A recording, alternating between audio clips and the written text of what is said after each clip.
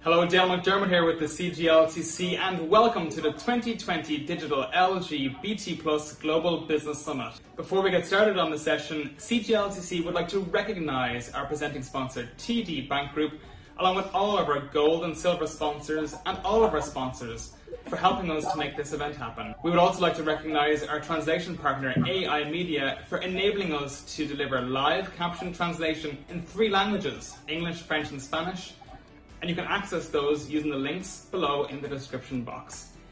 I'd also like to draw your attention to the left-hand side of your screen to the networking and exhibit hall tabs, where over the course of the next 5 days you can connect with LGBT plus businesses, corporations and each other to help drive that power of connection. And finally, if you do like the content we are producing, please feel free to make a financial contribution using the donate link in the description box below. Thank you and enjoy your session.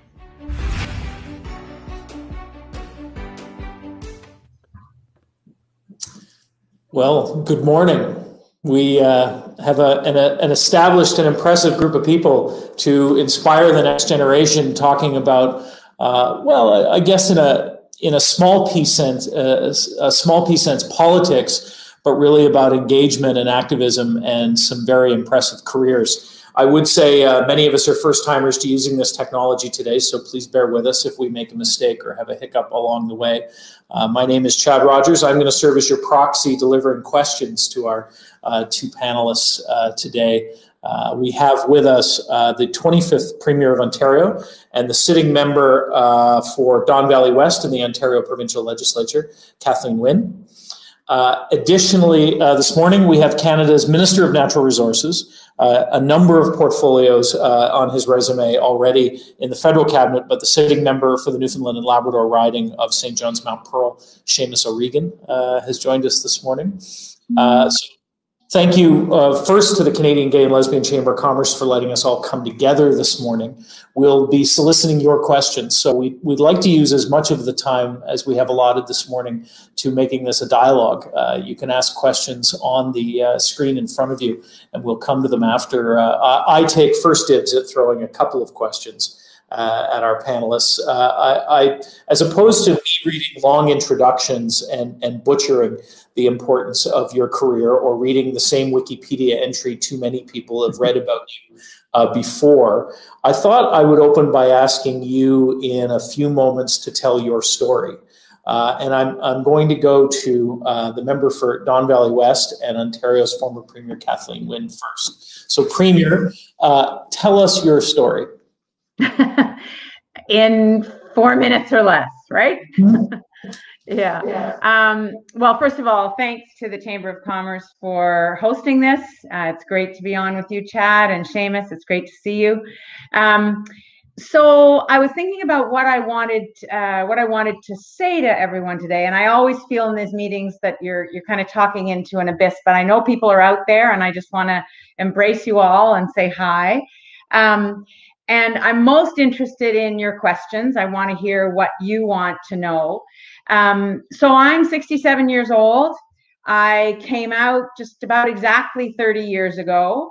And I got involved in elected politics about 20 years ago. But in the years before that, I was very much involved in my local community. I was involved in education, mostly trying to do equity work and conflict resolution work, because I felt that those were things that could really transform the experience of education for kids.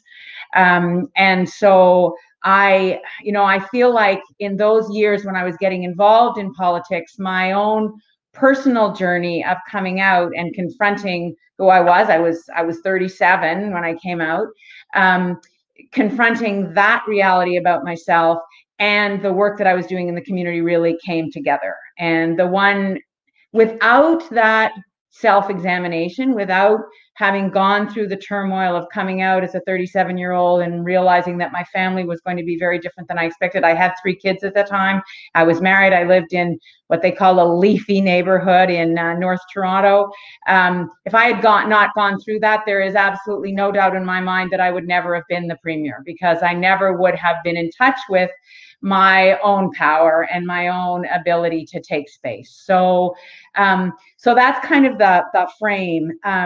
There are lots of times when kids ask me whether I had planned to be the premier, whether that was something that I thought about when I was a kid. It absolutely wasn't.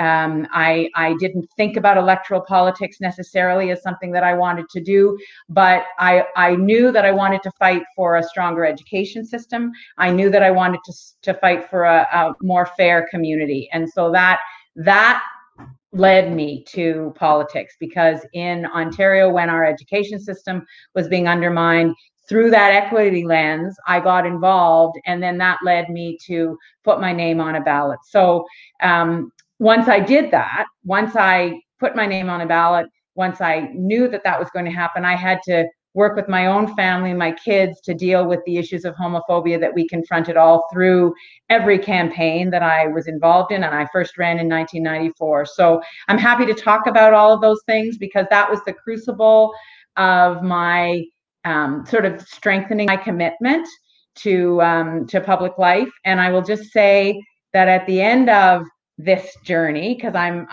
not the premier anymore, obviously, but there's not a day that I haven't felt that it was worth it. You know, it has absolutely been worth every minute, tough as it has been. So I'm gonna stop there, Chad, but I'm happy to answer any questions about any of that. Premier, I'm just going to go for an experience moment. You were a trustee, you were an MPP, you were a party leader, you were a premier. What was the moment that now sticks out in your mind that you stood there and couldn't believe that it was happening to you? Is there one? Yeah, I honestly think, Chad, that the moment when Dalton McGuinty asked me to take on the role of Minister of Education, because I had 4 portfolios before I became premier. I'd been in the legislature for 3 years as the member for Don Valley West. And when he asked me to be the Minister of Education, and I had a master's in education, I'd worked in education my whole career. That moment was really formative in terms of my ability to think about operating at that higher level. And I loved that job. I'm not going to say I loved it more than being premier, but I loved being the Minister of Education. So I think that was, for me, that was a pretty important transitional moment. So I'm going to remind everyone who's watching that all those intense questions that are running through your mind that you want to ask or ask me to ask on your behalf, you can enter those as we're continuing with the conversation in the online panel. And now we're going to go to Newfoundland and Labrador, to a different story and a different experience. Seamus O'Regan, you were a political staffer. You supported people from different parties, federal and provincial, then went on to be a journalist you were in our homes every day on a national television network, and then you go back into public life. What's your story? How do you think of your journey up till this point? Oh, wait, are you on mute?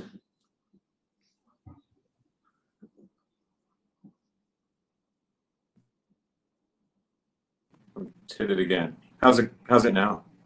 We can hear you now. Okay. Sometimes I think your own story takes place in the backdrop of bigger things. I think for me, I came out when I was, I think, 34, 35. That's when I kind of figured it out. Went to Catholic school, because here in Newfoundland at the time, you only had Catholic or Protestant schools. I went to Catholic University. I'm not going to blame that for any sort of repression, but it's interesting at the time. One of the biggest political moments for me growing up, and certainly one that affected me hugely, was the Hughes Inquiry. So that's, people our age may remember Mount Cashel, which was kind of the pinnacle of basically systematic Catholic Church abuse of young boys, predominantly here in this province. And it was kind of the canary in the coal mine for what was happening in the Catholic Church worldwide is still dealing with it. It was really bad here. It was nightly news. This inquiry was broadcast live every night. It shook this province. And then when I worked for Brian Tobin afterwards as his policy advisor, probably the most significant thing I've done certainly as a staffer, was we had to have a referendum in order to change our education system, and to have a public school system for the first time. And that, in some ways, was kind of cathartic. I think for me, not really understanding, I think, what was happening. It took me a long time to figure it out, and it was not always easy on myself. I would say that a tied-in passion for me was living here in St. John's, then moving to Labrador at the age of 12 to a fly-in, fly-out community at the time. Kathleen's familiar with it; she was there, of Happy Valley, Goose Bay, Labrador, and meeting Indigenous people for the first time. Going to school with First Nations, Inuit, and at the time they self-identified as Métis. Seeing the racism that took place, being, I think, too young, although I don't really forgive myself for doing anything about it. I did my undergraduate thesis in their political mobilization against development that they didn't want. I worked for the Minister of Justice as his executive assistant. I was young, and there was a popular TV show out at the time, so I was nicknamed around Confederation Building Doogie Howser EA, which some people still call me. I worked there. I went away to Ireland for a year to see how Newfoundland and Labrador could look at Ireland, especially its IT, its Celtic Tiger. Came back, worked for Brian for 2 years as his policy advisor, and then when I did my master's in Indigenous participation in natural resource development, and then I had this crazy wayward turn. That's another story, where I enjoyed 14 years as a journalist and a broadcast journalist, and loved every minute of it. But to be back here now as the Minister of Natural Resources is really something for me. This is a deep-rooted passion of mine.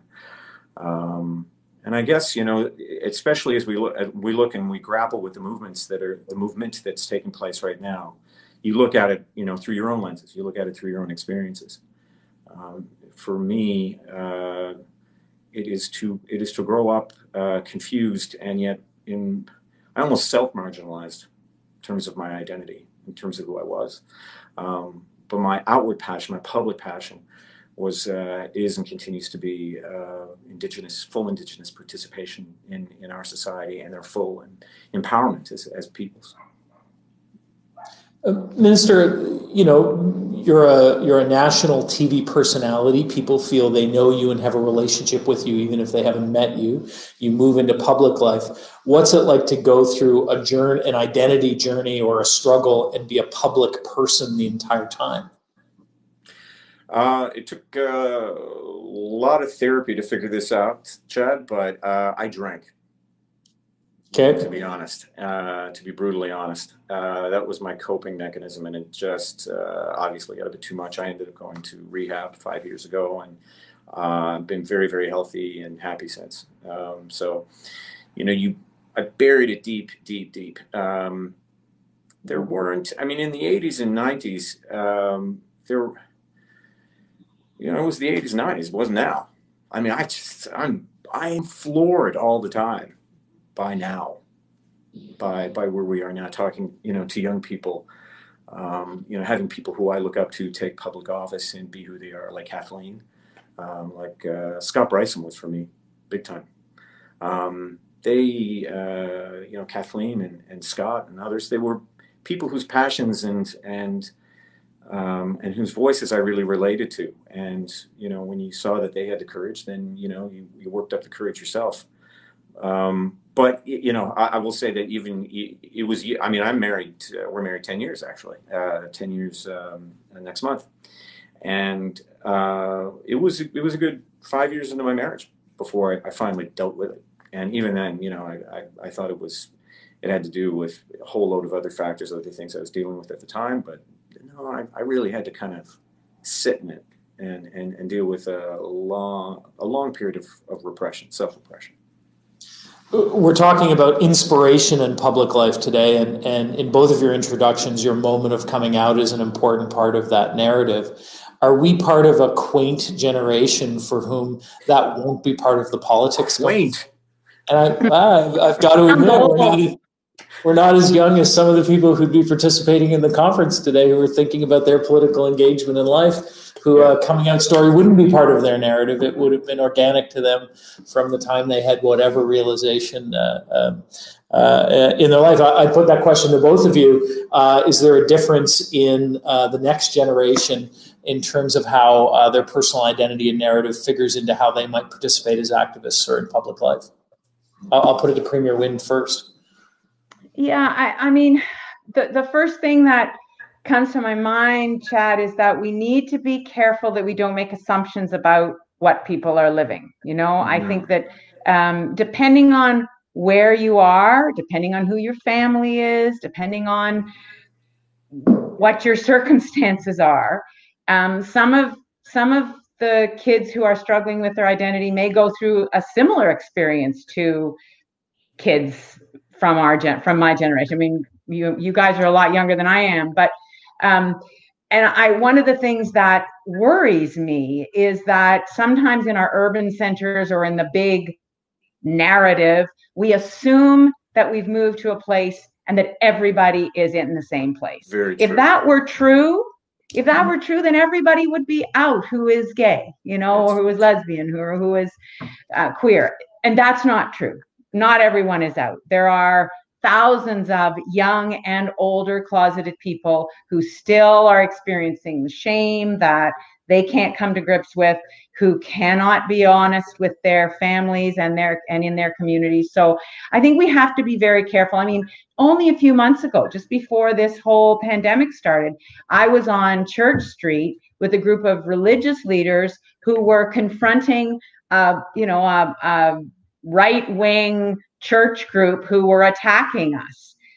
That's 2020, you know? Yeah. So I think we have to be careful, Chad. And one of the reasons that I say yes to doing things like this is that I want to be part of answering the questions and supporting young people in being who they are and being their authentic selves. I don't think we're there yet, and I think that's the cautionary note we need to put into this discussion. I think, and I want to, if I could build, Chad, on what Kathleen has to say, it's the reason why I do it too, is that I just keep reminding people of vigilance. You know, the fact that I am here and I'm now married 10 years, what we've witnessed, those of us of this quaint generation have witnessed, is one of the largest civil rights victories in human history. But as things can be granted, things can be taken away, you know, or there will be those who will try to, even if it is on an individual basis. Yeah. So you have to remain vigilant. You know, you constantly remain vigilant. When you acquire it in your life and you appreciate that, as I have, as you know, as a conscious, as an adult, to see it, not have it, and to have it means that you know what it is to not have it. And you really appreciate it. So there's no resting on the laurels. And, you know, as Kathleen said, you can't speak to everybody's individual circumstances. Otherwise, everybody would be happy and out if that's what they need to be. I mean, there are still many, many people who struggle. And I grew up in a very accepting and progressive household that was deeply relieved in my parents' words that I finally got around to doing this. And very, very happy. I couldn't ask for better. And I knew that. And sometimes there's not even anything rational that you could point to yourself at the time. Everybody's experience in this is different. But what I do acknowledge, and I, you know, you have to acknowledge the incredible change that has happened because of people who fought for these rights in our lifetime, because it emboldens us to do what has to happen next, what we're seeing around us right now. You know we can do this. We know that we can make lives better. We know that we can make lives matter because we've seen it, we've done it. And while we have to maintain vigilance on that front, it means that we can change. And just on the vigilance piece, Chad, you know, to Seamus's point, the last 4 years in Ontario, we saw a battle about sex education, the sex education curriculum. Now, you know, you can argue you know, the till you're blue in the face, that it was about the wrong words being used, or, you know, it was the information being presented at too early a stage. It was about homophobia. Charles McVety took it on. He took it on in 2010 when I was Minister of Education. We brought the curriculum in. Dalton McGuinty withdrew it. So it was rooted in homophobia. And so we had a battle right through Doug Ford winning his leadership by saying he would repeal the sex education curriculum and then not doing it. You know, so there really is a ton of evidence that vigilance is exactly what is needed. And what do you think the message for kids living in small communities in Ontario was when they saw that battle on the lawn of Queen's Park and the horrible things that were being said about me and about us?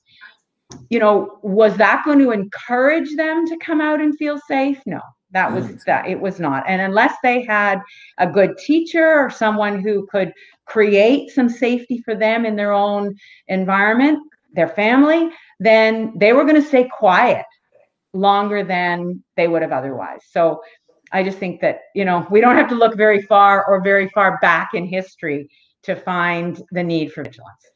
Well, it's a good natural segue to a question we've gotten from someone who's joined us online. And Premier, I'm going to throw it to you first. In our education system, how would you work to remove bias? The bias that holds us back, that permeates in the system. What would be a change you would make to remove the bias we're passing on to another generation of kids? Well, I did make some changes as Minister of Education. You know, we brought in an equity policy. Mike Harris before us had literally taken the word equity out of all of the education documents in the Ministry of Education in between 1995 and 2003. When I became Minister of Education, we reintroduced those concepts. We reintroduced the curriculum that would allow teachers. There were good educators all over the province who were doing this work, but there were some who weren't and some who needed support. So we brought in a curriculum. We sort of embedded equity into the Education Act in Ontario, and that became part of the safe school movement in Ontario. So I think that the legislation and the framework, the statutes that are in place are very, very important. But more important is the training that our teachers get, the community work that is done to support the work that create safe environments for kids. You know, I said earlier that I had worked in conflict resolution. You know, one of the things that I did, I went into schools all across the province for a decade, and we would start with a conversation about conflict resolution and conflict in the playground, but that conversation would kind of blossom into who's bullying whom, what are they saying to you, what are the words that are being used, what do they mean, and start to examine the groups that were pitting themselves against one another. So I think that training is extremely, extremely important. Until human beings examine their own biases, and this is relevant to the conversation that's being had right now about anti-Black racism, you know, we live in a society where systemic bias exists. We have internalized homophobia. You know, I was 37 years old when I came out. Don't tell me I wasn't homophobic. I was scared to death about who I was going to become, you know, and how people were going to see me. So I had to look at that. I did years of therapy. And so teachers and administrators and legislators, if I can say, need to look at their assumptions. Because if we don't do that, if we don't provide the opportunity for that kind of examination, how can we possibly create an environment for kids? So I think that kind of training, the professional development that's needed, is fundamental to creating a safer education system for kids. So, Minister, where is somewhere, I know education is not a federal priority. I'm not trying to set a trap for you to jump jurisdictions, but where is an example of bias that you think we could work on removing or changing? Oh my gosh. I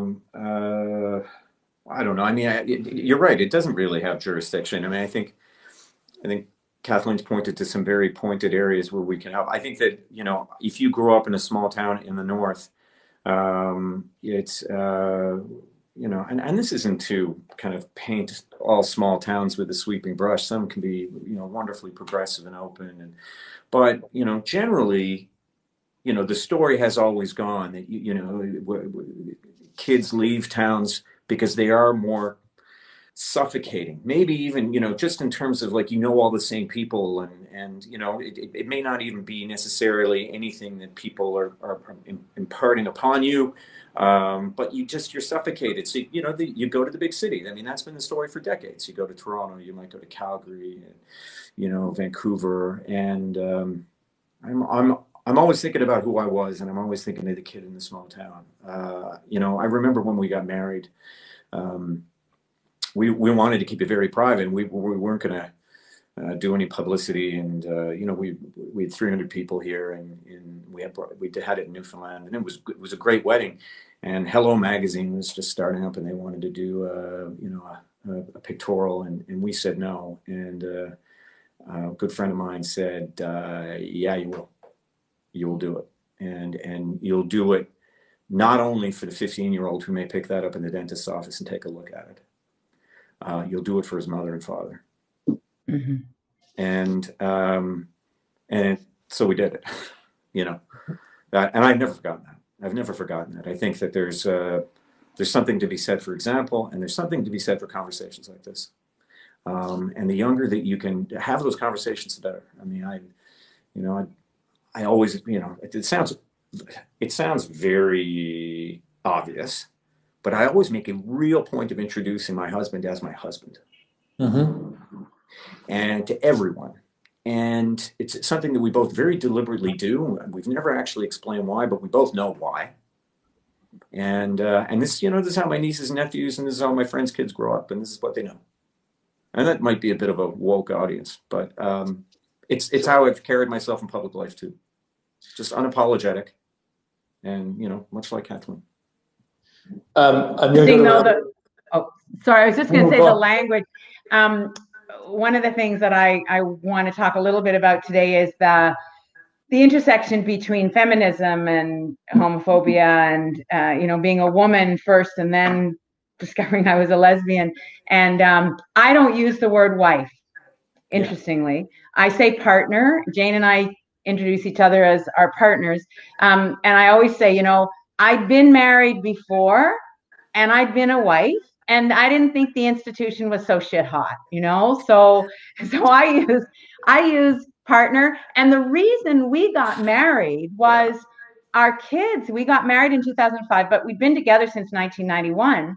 But our kids said, you have to do this because you can, you know? And it was that modeling. And it turned out that for Jane's mother in particular, it was extremely important that we were married in the United Church. It then became real to her. And for the first time in 30 years, she stopped hassling Jane about being a lesbian, because somehow the stamp of approval was there. And it's like she could understand it better, you know? But I just wanted to comment that I don't use wife. And I'm sure there are people who would castigate me for that, but I don't. We have some folks, I have another question from the audience, and they're asking about, for folks who would think that they might want to consider a public life or a political life, they're worried about that other part of coming out, which is their social media history and living a very public life online and then deciding to come into politics. What advice do you have for folks coming from a new generation where they've lived a very public recorded life? And how do you sanitize that record? Do you acknowledge it? Do you own it? What is the dimension for folks who might want to run for public office of all that public living they've done on Twitter and Facebook and TikTok and elsewhere? Yeah, I mean, our generation, you know, came to social media at a later age. Maybe when you know, with mid adulthood, you're kind of inherently more cautious. My theory has always been, and it has yet to be proven, that because social media is so pervasive now, and because we're dealing with, and I'm sure a number of people who are watching, you know, have grown up with it, and therefore have their teen years and their God help me, I can't imagine my undergrad years being on TikTok. But you know, that's there. My hope is that it all kind of cancels one another out, and that the sensationalism of digging and look what we found, you know, from Seamus O'Regan's second year at MacIsaac House at St. FX University, God help me, you know, that those splashes kind of negate one another because people aren't going to tolerate it anymore. I think that is being played out right now, I think, in real time, because this generation is coming of age and is entering public life. And I think this is a bit of a great experiment. I'm really hoping that that's the case because, you know, one thing that I have learned with time is that time is finite. And, you know, if you are spending your time talking about what you did on TikTok and Twitter 20 years ago, 15 years ago, whatever, 10 years ago, that is time you are not talking about meaningful change. That is time you are not talking about why you have probably entered into public life. So that's more aspirational than instructional.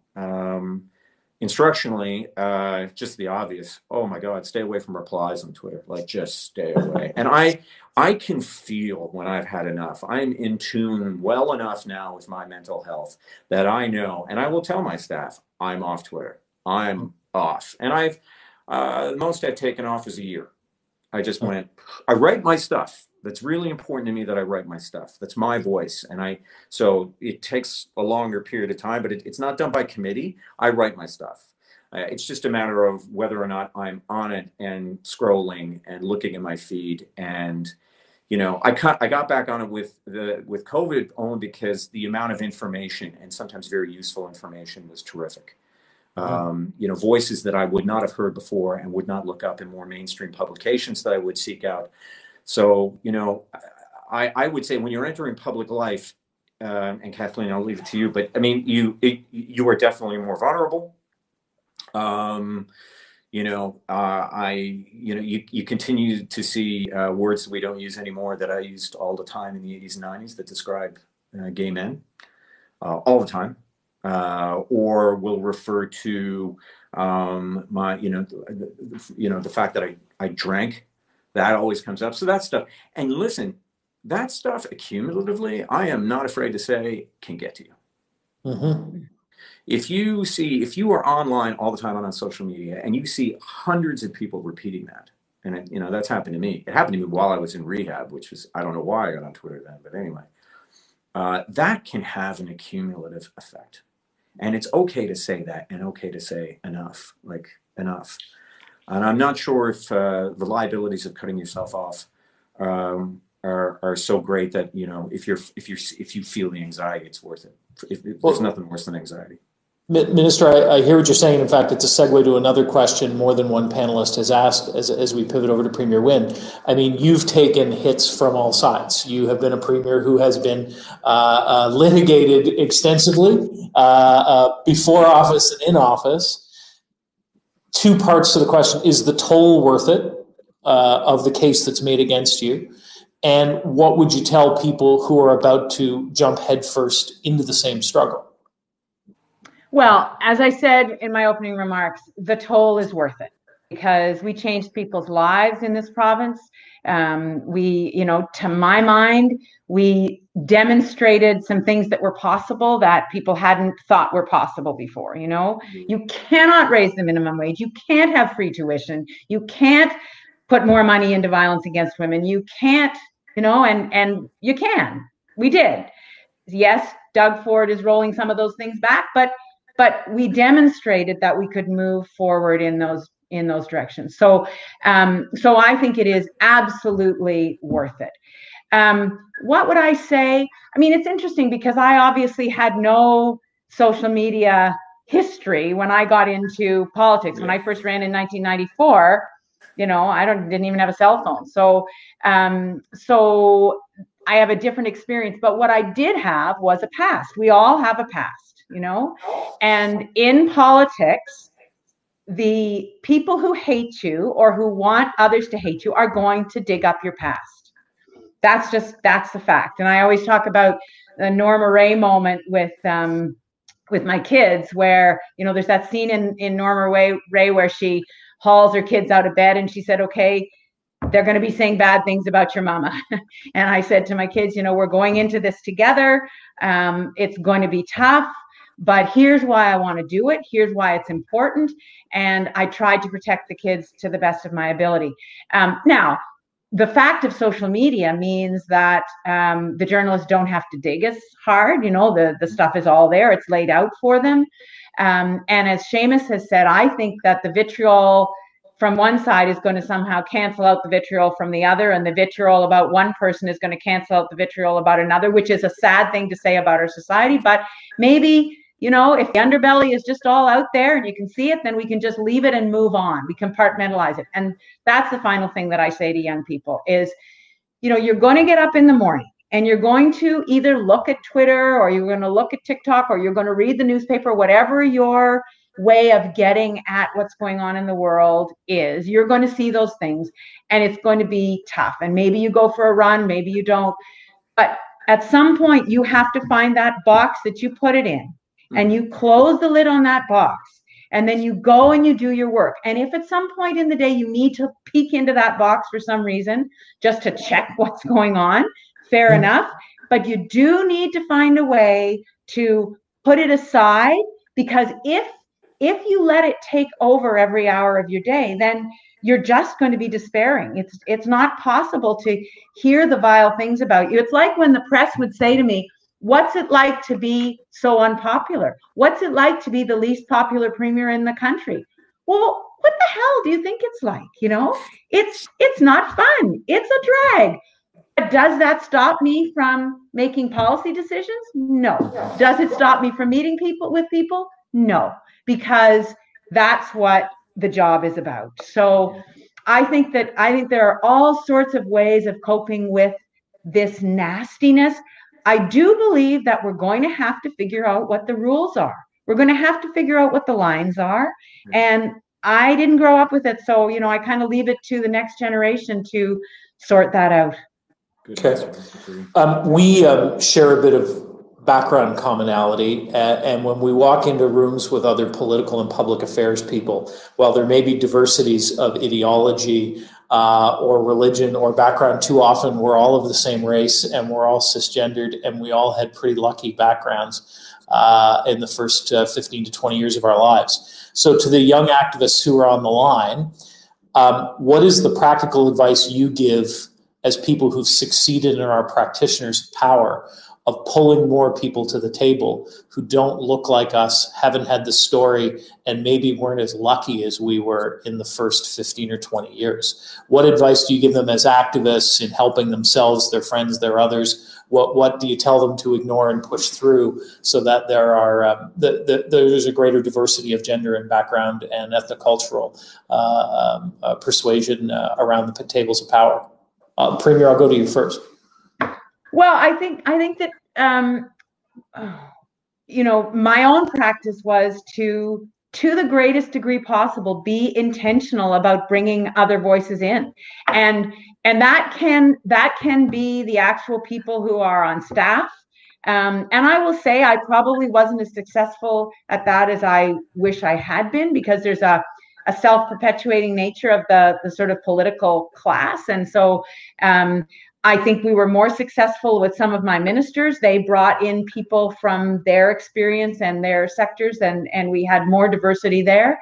But I also think that no matter who you've got sitting at those decision-making tables, the only way government can work well is if the people who are making decisions are talking to people who are on the outside, who are on the front line, who are not anywhere near the political class, which is why, for example, when the Black Lives Matter crew came to Queen's Park in 2016, I went out and talked to them, and we drew them into a conversation with Michael Coteau.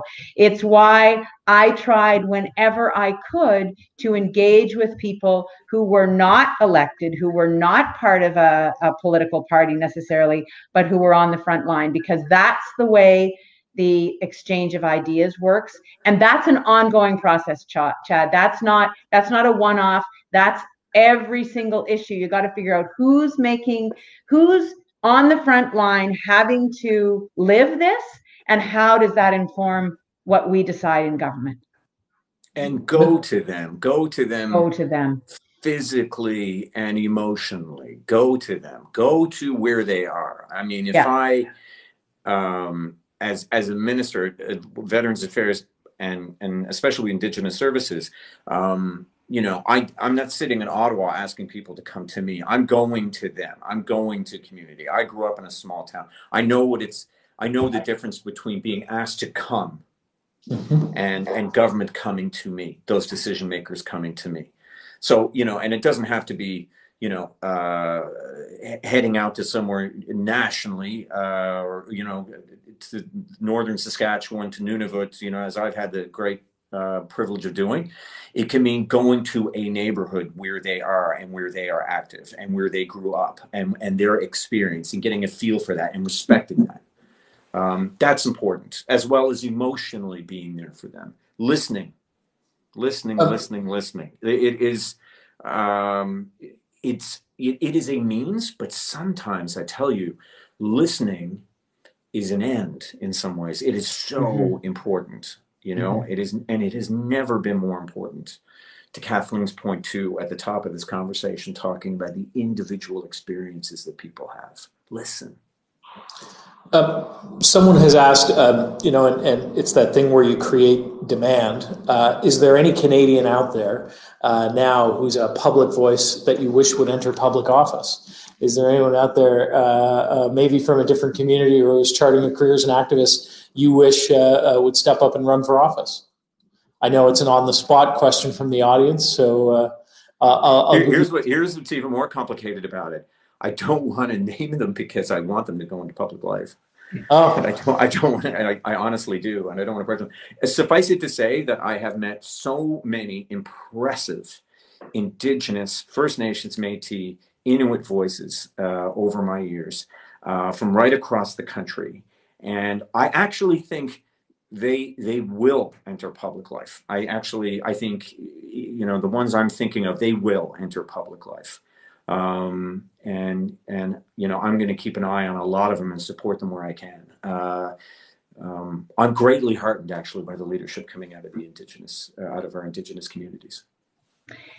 Yeah, you know, can I just do a little diversion there? It's one of the things that worried me very much about the makeup of our legislature was the lack of Indigenous voices and the lack of diversity in general, although it's better obviously than it was 25 years ago. But we had a Northern Boundary Commission. We put it in place at the end of my term and created 2 new Northern ridings. And I remember at the time, and one of the reasons I wanted to do it was I wanted ridings that were going to be the vast majority Indigenous people. And I remember there were voices saying to me, but Kathleen, you know, we probably won't win those ridings. And we didn't, just for the record. But for me, that was not the point. The point was to get those different voices. I think that there are people in those ethnic communities that I really wish would step up. I also think, and I know this is a Chamber of Commerce event, and I just want to say that I think that there are many small, medium, and large size business leaders, female, male, whatever the background, who don't step into politics. I don't know if it's because of the money. I don't know if it's because they don't want to be put under public scrutiny. I think all of those things come into play. But I do think that certainly at the provincial level, we could use more of those voices, people who have run successful businesses, who have maybe been very successful or not as successful. But I think those voices are necessary. We do have a wide range of experience in our political class, but I think sometimes there are people who shy away from it because they've been in the private sector and they think that somehow there's a conflict between private and public sector. To me, that is a false conflict. We are absolutely interconnected. And I think this COVID, I saw one of the questions on the chat board. I mean, this pandemic has demonstrated the extent to which the private sector and the public sector have to work together. Yeah. Otherwise, we don't have a successful society. So I'd like to see more of those folks. And maybe after this, we will see them step forward. I'm going to take the prerogative of last question. On May 27th, Larry Kramer passed away. So a great activist, great playwright. To anyone on the line who is not familiar with him, highly suggest his body of work. But he would say that too often we're polite and we don't move far enough, fast enough as activists because we're not willing to admit we're angry and who we're angry about and what we need to tell people they need to be angrier about. As we talk to folks who are thinking about public life and activism, and we've seen in recent weeks the importance of bearing witness and being loud. Is there anything that you're angry about that you wish people were talking about more, that you'd say it's okay to admit you're angry about? We've talked a lot about how far we've come. Is there anything that it's okay to say, no, I'm angry, and people have to go out and scream and yell about this a heck of a lot more? Premier, I'll throw it to you first. Chad, I'm constantly angry. I wrote to one of my colleagues yesterday, sometimes I just don't know what to do with the rage and the sadness. And I was thinking about books that I've leaned on over the years. And I went back to my time when I was at OISE and I was doing feminist studies, and, the poetry of Audre Lorde and Adrienne Rich, and the raw intersection of lesbianism and feminism and the silencing of women. For me, that's not over. I see too many little girls, certainly too many little girls of color, who don't feel that they have the right to speak up, that they look at me and they say, how do I get there? How is it possible? And that makes me sad more than angry. Maybe that's just because of my age, but I certainly think that we have not done enough as a society to recognize that we haven't made the playing field level for so many kids. And I would say, girls are still fighting those battles. And, we talk about the she session and we talk about this pandemic and how important caring has been. It is women who have done that work. It is women who have been paid shit for decades, for centuries. And, when I tried to suggest when I was premier that we should be putting in place universal childcare, that we should raise the minimum wage, honest to God, that was about women having more access, and I had colleagues say to me, we wouldn't be having this conversation if it weren't a woman in leadership. So I can go on a long time about that, Chad. I won't, but that's what I carry. And I think we need anger channeled into action. Minister, I know, sitting Minister of Natural Resources, it's dangerous to ask you what you're angry about and get you on the record. Not at all. What do we need to be angrier about? What do we need to be fighting for and screaming about at the top of our lungs? The most common phrase used in my house is by my husband to me, which he says in his Greek baritone, which is, calm down. Just calm down. Now, that's a progression, because when he says settle down, that just sets me off. I can't deal with settle down. Calm down, I can abide. What still infuriates me in politics is people who will still use the tools of government to repress people. And you see it, I think, a repression of the trans movement all the time. I always repeat again and again, to be who you are, to love who you choose, but to be who you are. And who are so many people to deny people their experience and their identity and who they want to be? It amazes me that still exists as much as it does. That angers me.